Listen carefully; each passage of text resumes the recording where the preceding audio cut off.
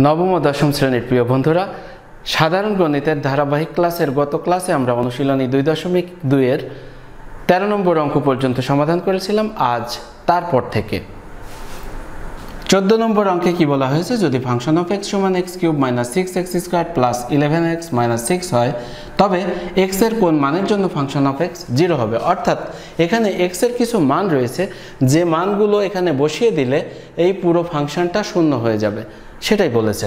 তাহলে আমরা সমাধানে কি লিখব, দেওয়া আছে যে ফাংশনটি, এটা লিখে নিব। ফাংশন অফ x সমান যে রাশিটি দেওয়া আছে সেটা আমরা তুলব। এরপরে দেখো ফাংশন অফ x সমান 0 হবে, সেজন্য আমরা লিখব এখন ফাংশন অফ x সমান 0। আর এইখানে এই ফাংশন অফ x কি আছে, এই রাশি। তাহলে ফাংশন অফ x এর পরিবর্তে আমরা এই রাশিটি এখানে বসিয়ে দিব। তাহলে ডান পাশে যা আছে থাকলো। এখন কি করতে হবে, যেহেতু আমাদের x এর মান বের করতে হবে, সেজন্য আমরা কি করব, উৎপাদকে বিশ্লেষণ করব। কিন্তু উৎপাদকে বিশ্লেষণ করতে হলে হয় আমাদের সূত্রে পড়তে হবে, আর না হলে মিডিল টার্ম করতে হবে। কিন্তু এই রাশির মধ্যে মিডিল টার্ম বা সূত্র কোনোটিই কাজ করে না। তাহলে আমাদের কি করতে হবে, ভিন্ন উপায়ে উৎপাদকে বিশ্লেষণ করতে হবে, যে উপায়ের নাম হচ্ছে ভাগশেষ উপপাদ্য, যেটা আমরা তৃতীয় অধ্যায়ের অর্থাৎ অনুশীলনী 3.4 গিয়ে করব।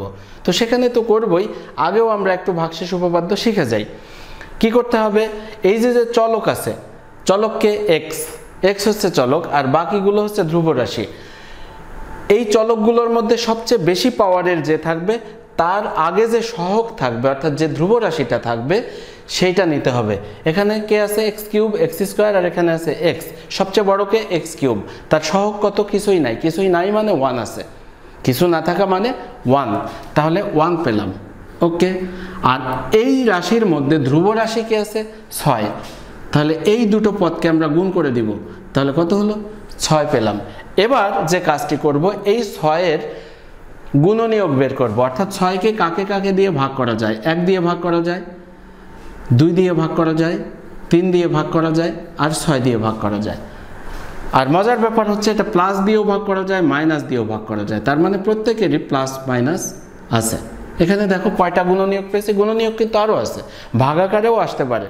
তো যাই হোক, আমরা একেবারে পরিষ্কার পূর্ণ সংখ্যার মধ্যে যে গুণনীয়কগুলো আছে সেগুলোই নিব। 1 2 3 6, কয়টা, 4টা। তার আবার প্লাস মাইনাস মানে সবারই ডাবল আছে। তাহলে মোট কয়টা পেলাম, 8টা। এই 8টার মধ্যেই আমাদের সেই 3টা মান লুকিয়ে আছে, যে 3টা মান এই ফাংশনটাকে শূন্য করে দিবে। আমরা কি করে বুঝবো যে 3টা মানই আছে? হ্যাঁ, এখানে দেখবা চলকের পাওয়ার সবচেয়ে বেশি যত আছে, কত আছে, 3। তাহলে আমাকে বুঝতে হবে x এর 3টা মানের জন্য এই সমীকরণ সিদ্ধ হবে। অর্থাৎ এখানে যেহেতু শূন্য আছে, অন্য সংখ্যা থাকলে অন্য সংখ্যাই আসবে, যেহেতু শূন্য আছে তাহলে এই পুরো রাশিটি শূন্য হবে। কয়টা মানের জন্য, 3টা মানের জন্য। সেখানে মান আছে কয়টা, 8টা। তো 8টার থেকে 3টাই আমরা প্রত্যেকটা বের করতে পারবো না, আগে একটা বের করে নিব। একটা বের করতে পারলে বাকিগুলো উৎপাদক থেকে বের হয়ে আসবে। তাহলে এখান থেকে কোন মানটা আগে নিব, হ্যাঁ আমরা আগে দেখো 1 থেকে শুরু করি, +1 থেকে শুরু করি, অর্থাৎ x এর মান 1 ধরে নিচ্ছি। এর মানে হচ্ছে এই যে রাশি, এখানে x এর পরিবর্তে 1 লিখে আমরা দেখব, এটা রাফের মধ্যে করছি আমি। 1 কিউব, x কিউব মানে আমরা x এর পরিবর্তে 1 লিখছি, 1 কিউব মাইনাস 6 x স্কোয়ার কি গুণ আকারে আছে না, তাহলে গুণ 1 স্কোয়ার, তারপরে প্লাস 11 গুণ x এর পরিবর্তে কত লিখবো, 1 মাইনাস 6। তাহলে কত হলো, 1 এর স্কোয়ার মানে 1, 1 দিয়ে 6কে গুণ করলে 6 প্লাস 11 মাইনাস 6 সমান কত হয়, দেখো প্লাসের 1 প্লাসের 11 মানে প্লাসের 12, মাইনাসের 6 মাইনাসের 6 মানে কি মাইনাসের 12 সমান কত, 0। তার মানে কি বোঝা গেল, x সমান 1 এর জন্য রাশির মান 0 হয়ে গেছে। অর্থাৎ এই যে রাশিটি আছে এই রাশিটি 0 হয়ে গেছে। তার মানে এই জায়গা থেকে যদি আমরা একটু আসি, তাহলে কি লিখতে পারি, এখানে যদি আমরা সমাধানের মতো করে এই সমীকরণ আকারে আসি, 1কে যদি এই পাশে নিয়ে আসি তাহলে কত হয়, x - 1 সমান 0। তাহলে এই যে x - 1 বুঝতে হবে এই রাশির একটা উৎপাদক। বোঝা গেল বিষয়টা? না বুঝতে পারলে বারবার টেনে টেনে দেখবে, আর তারপরেও না বুঝতে পারলে কমেন্ট বক্সে জানিয়ে দেবে। তাহলে আমরা এখানে কি করব, দুটো বা চিহ্ন দিব এবং প্রথমটায় লিখবো না, না লিখে এইখানে লিখবো x মাইনাস 1। এই x মাইনাস 1 আমার যতবার লাগে ততবার আমি নিতে পারবো। আর লিখে এখানে এমন কিছু গুণ করতে হবে এই রাশিটা আসবে, অর্থাৎ এই রাশির সাথে আমরা মিলাবো। তাহলে প্রথম দেখো কত আছে x মাইনাস 1, এর সাথে কত গুণ করলে x কিউব হবে। x স্কোয়ার যদি গুণ করে দিই তাহলে এটা গুণ করে উপরে বসিয়ে দিব। x স্কোয়ার গুণ x মানে কি x cube minus x square. হ্যাঁ, গুণ করে কিন্তু পুরোটাই, একটা না দুটোই গুণ করে বসিয়ে দিতে হবে। কিন্তু এখানে কি ঘটনা ঘটছে দেখো, এখানে আছে মাইনাসের 6x স্কোয়ার আর এখানে আছে কত মাইনাস x স্কোয়ার, তার মানে মাইনাসের আরও 5টা লাগে। তাহলে দেখো আমার হাতে তো x মাইনাস 1 অনেক আছে, যতক্ষণ পর্যন্ত মিলবে না ততক্ষণ আমরা এটা চালিয়ে যাব। তাহলে দেখো x মাইনাস 1 তো আছে, কত গুণ করলে মাইনাসের 5x স্কোয়ার আসবে। কেন 5? কারণ এখানে একটা আছে আর এখানে মাইনাসের 6টা, তার মানে আমার মাইনাসের আরও 5টা লাগবে। তাহলে মাইনাস তো নিতেই হবে। 5x যদি নেই তাহলে দেখো এবার গুণ করে দিলে কত হয় মাইনাস 5x আর x, মাইনাসের 5x স্কোয়ার। আর এইটা গুণ করলে কত হয় মাইনাসে মাইনাসে প্লাস 5x। এখন 5x আর এখানে আছে কত 11x। দেখো এটাও প্লাসের এটাও প্লাসের, আরও কয়টা লাগে আরও 6টা লাগে কিসের প্লাসের, তার মানে আমরা এখানে প্লাস নিব। এবার x মাইনাস 1 তো আমাদের হাতে আছে, কত নেওয়া লাগবে প্লাসের।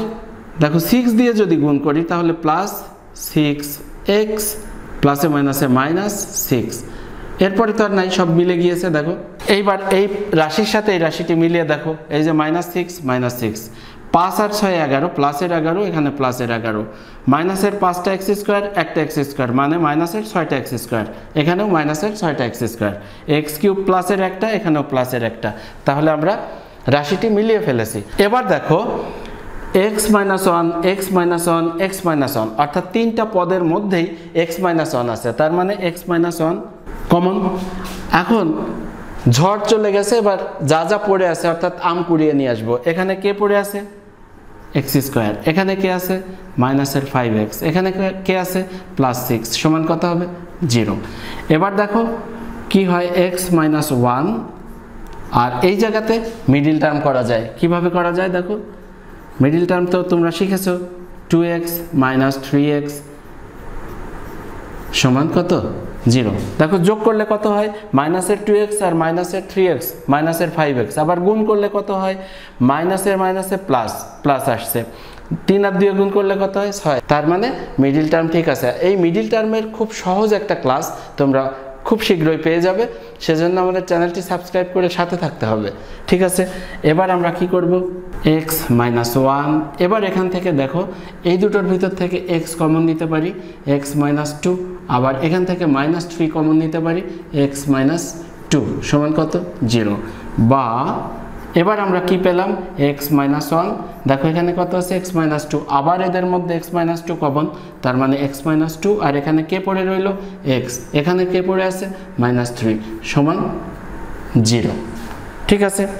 তাহলে এখানে দেখো এটাও শূন্য হতে পারে এটাও শূন্য হতে পারে এটাও শূন্য হতে পারে, হয় x মাইনাস 1 সমান 0 বা x সমান 1, অথবা এটা সমান 0, অথবা x মাইনাস 2 সমান 0 বা x সমান 2, অথবা যেহেতু তিনটা এই জন্য আবারও অথবা দিব x মাইনাস 3 সমান 0 বা x সমান 3। বোঝা গেল কয়টা মান আসলো 1 2 3, তিনটা মানই কিন্তু আমাদের নিতে হবে। তাহলে শেষে আমরা কি লিখব, অতএব নির্ণেয় x এর মান 1 বা 2 বা 3। বুঝতে পেরেছো? এবার আমরা 15 নম্বর অঙ্কটি করব। দেখো কি দেওয়া আছে, যদি ফাংশন অফ x সমান 2x plus 1 divided by 2x minus 1 হয় তবে function of 1 by x square plus 1 divided by function of x square minus 1 এর মান নির্ণয় করো। তাহলে আমরা সমাধানের ক্ষেত্রে আগে কি দেওয়া আছে সেই জায়গা থেকে শুরু করব। দেওয়া আছে কি ফাংশন অফ x সমান 2x plus 1 divided by 2x minus 1। ওকে, আমাদের কি লাগবে দেখো function of 1 by x square লাগবে, সেই জন্য আমরা কি করব x এর পরিবর্তে 1 বাই x স্কোয়ার করে নিব। অতএব function of 1 by x square সমান কত হবে দেখো, এক্স যেখানে যেখানে ছিল সেখানেই 1/x², তার মানে 2 × 1/x² প্লাস 1 বাই কত 2 × x এর পরিবর্তে আমরা লিখব 1/x² মাইনাস 1।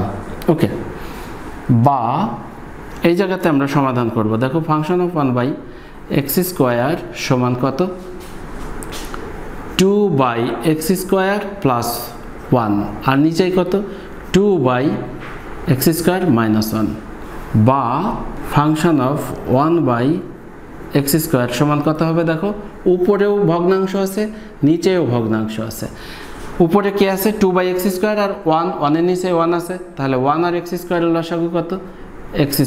ওকে, x² দিয়ে x² কে ভাগ করলে 1, 1 দিয়ে 2 কে গুণ করলে 2, যোগ কত এখানে 1 দিয়ে x² কে ভাগ করলে x², আবার x² কে 1 দিয়ে গুণ করলে হয় x²।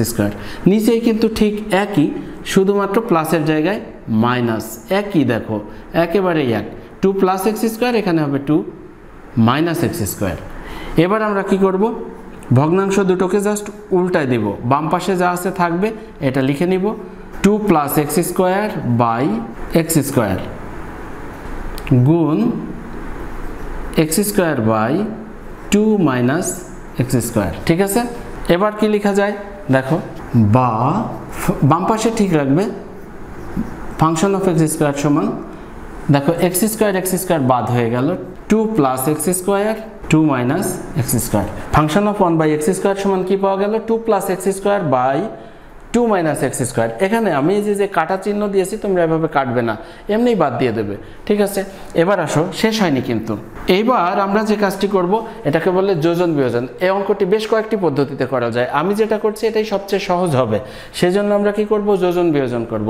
এখন যোজন বিয়োজন ব্যাপারটা কি একটু বুঝে নেই। ধরো a/b সমান c/d, এটার যোজন বিয়োজন করতে হবে। যোজন বিয়োজন করার সিস্টেম হচ্ছে এরকম, আমরা বা দিয়ে আগে দাগ দিব, সমান দিয়ে আবার দাগ দিয়ে দিলাম। এই যে উপরে বাম পাশে উপরে যেটা থাকবে সেটা উপরেও লিখব, নিচেও লিখব, তারপরে নিচে যেটা থাকবে উপরে প্লাস হয়ে সেইটা বসবে, আবার এইটা নিচে মাইনাস হয়ে বসবে। ঠিক একইভাবে ডান পাশেও সেই একই কাজ হবে, অর্থাৎ সি উপরে বসবে, নিচেও বসবে, অর্থাৎ উপরেরটা উপরেও বসবে, নিচেও বসবে, আর নিচেরটা উপরে গিয়ে প্লাস হবে একবার, আর নিচে গিয়ে মাইনাস হবে। এই হচ্ছে যোজন বিয়োজন। বুঝতে পেরেছ? তাহলে আমরা এই সিস্টেমেই এই কাজটি করব। তাহলে দেখো এইটার নিচে, অর্থাৎ ফাংশন অফ 1/x² নিচে তো 1 আছে, তাহলে আমরা যদি যোজন বিয়োজন করি তাহলে কি হবে? দেখো ফাংশন অফ 1/x² উপরেও থাকবে, নিচেও থাকবে ফাংশন অফ 1/x²। তো নিচে কত ছিল 1, তার মানে কি +1, আর নিচে কি হবে -1। এই 1টা উপরে প্লাস হবে, নিচে মাইনাস হবে, অর্থাৎ নিচে 1 আছে তাই 1, কিন্তু অন্য কিছু থাকলে সেটাই প্লাস হতো উপরে আর নিচে মাইনাস হতো। তাহলে পরে ডান পাশে কি আছে দেখি আমরা, 2 + x², 2 + x²। ওকে, নিচেও কি হবে 2 + x², আর এই যে নিচের রাশিটা এটা উপরে যে প্লাস হবে, মানে 2 - x², আর নিচে কি হবে 2 - x², এটা বিয়োগ হবে, এই জন্য আমরা ব্র্যাকেট চিহ্ন দিয়ে দিলাম। ঠিক আছে, তাহলে উপরে দেখো কি হয়, -x² + x² বাদ হয়ে যায়, 2 আর 2 কত হয় 4 হয়, আর নিচে কি হয় 2 + x² - 2 + x²। এখানে আবার দেখো কি হয় 4/, -2 + 2 বাদ হয়ে গেল, x² আর x², 2টা x²। ঠিক আছে, সমান কত? এবার 4 এর সাথে 2 যদি আমরা কেটে দেই, উপরে থাকে 2, নিচে থাকে কত x²। অতএব নির্ণেয় মান 2/x²। বুঝতে পেরেছো? এটাই কিন্তু সবচেয়ে সহজ পদ্ধতি। আরও উপায় আছে, আমরা সেই দিকে গেলাম না, আগে তোমরা এটা শিখো। পরবর্তী ক্লাসে প্রয়োজন হলে যদি কারোর দরকার হয় কমেন্টে জানাবে, সেই অঙ্কটি আমরা করে দেব। তাহলে বন্ধুরা, অঙ্ক দুটো একটু বড়, তাই না? যে কারণে আমরা ক্লাসকে দীর্ঘায়িত করতে চাচ্ছি না। যদি না বুঝতে পারো বারবার ক্লাসটি টেনে টেনে দেখবে, আর তারপরে যদি বুঝতে সমস্যা হয় আমাদেরকে মেইল করতে পারো অথবা কমেন্ট বক্সে জানাবে। আর এই অনুশীলনীর বাকি অঙ্কগুলো কিন্তু ওই প্লেলিস্ট রয়েছে। কোন প্লেলিস্ট?